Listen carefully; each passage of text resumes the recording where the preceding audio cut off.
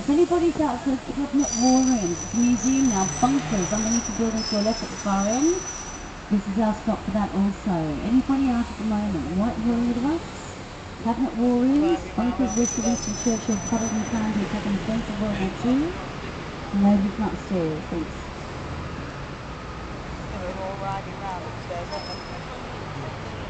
In the centre of the road ahead of us, there is a stone monument with flags on the side of it called the cenotaph. It means empty tomb. It represents the tombs of our armed forces buried around the world. Almost immediately to the left-hand side is the black gate, the entrance to Palm Street.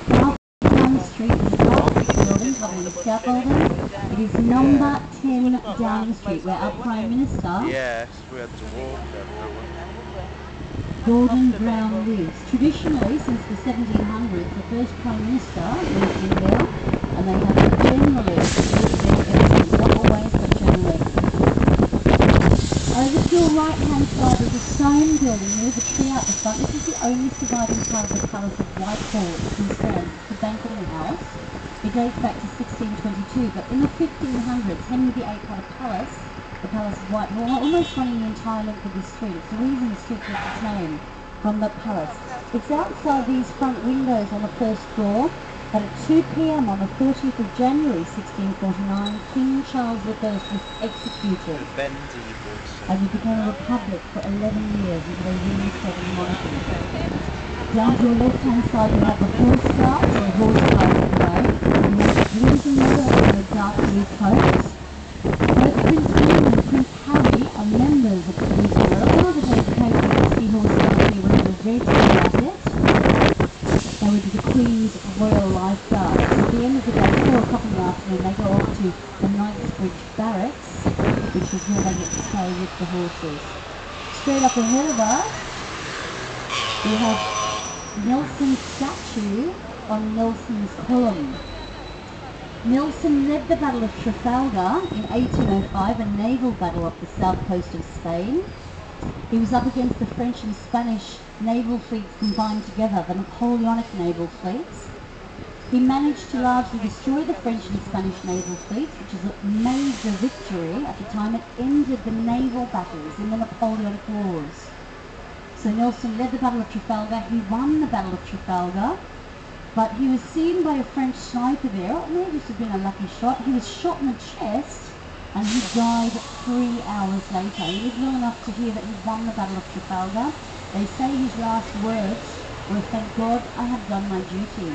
He believed that in fighting for his king and his country, even if it meant sacrificing his.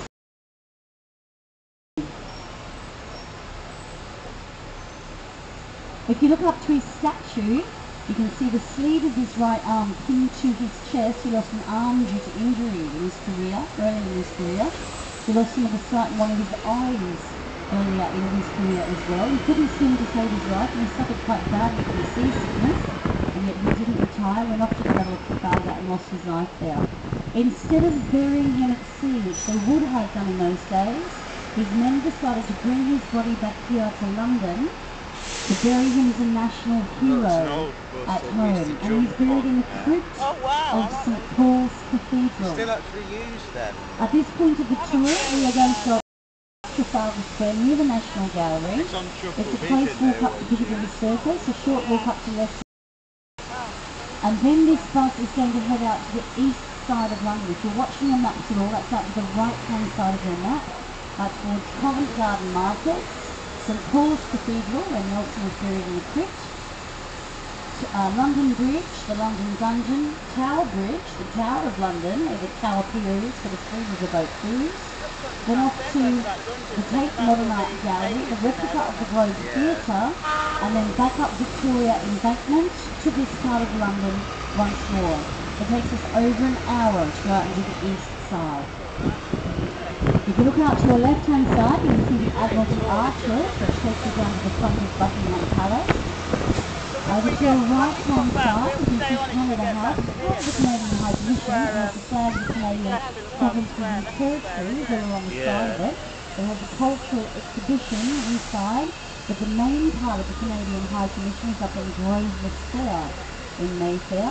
We're going to go up to the far side of Canada House. We're going to make a small loop to make our stop for the National Gallery in Trafalgar Square. So if anybody would like to hop out there and walk around for the Trafalgar Square Festival that's taking place here, you can see the TV screen on the other side of Mason's column. They have a live telecast of the Beijing Olympic Games taking place. You'll be able to do so at that stop.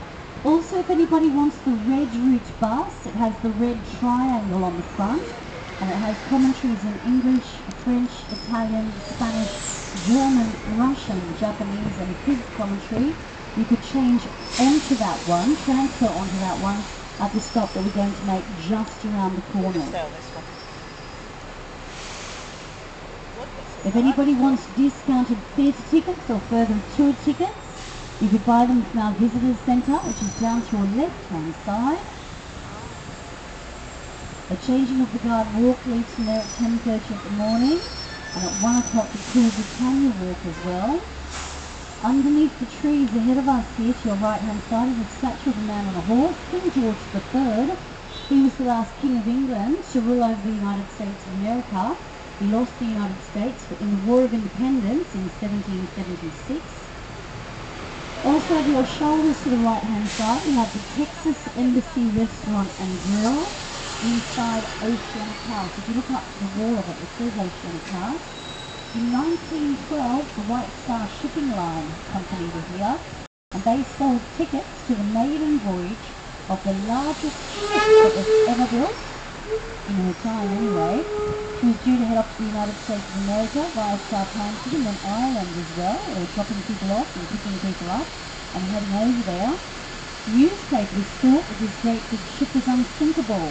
Some newspapers claimed that God couldn't sink her. It was the Titanic. God didn't need to sink her. It was rather a big dare though, because an iceberg did it rather quickly. There was meant to be enough lifeboats for everybody, but somebody thought that ruined the look of the design and the views of the first class passengers, and got some ready and crossed half of them out. Approximately 1,500 people lost their lives when she sank. It was the first time they used the SOS, Save Our Souls signal, in Morse code from the Titanic. You can imagine this building here with that company inside. There was a line out the door, around the corner, around the block. Tickets for the Titanic were so popular. In more recent years, they've had the Rugby Federation inside the building there. This is where they drew up the rules for rugby. But these days, the Texas Embassy Restaurant and Grill, you can go inside and have something to eat there instead.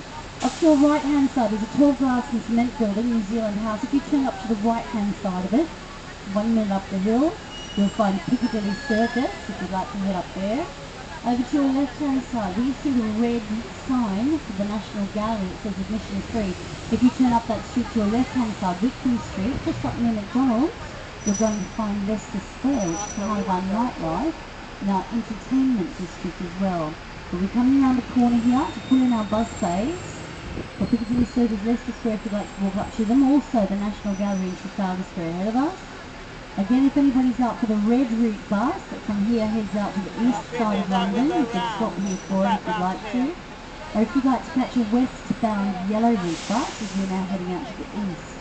Is there anybody out for this stop currently?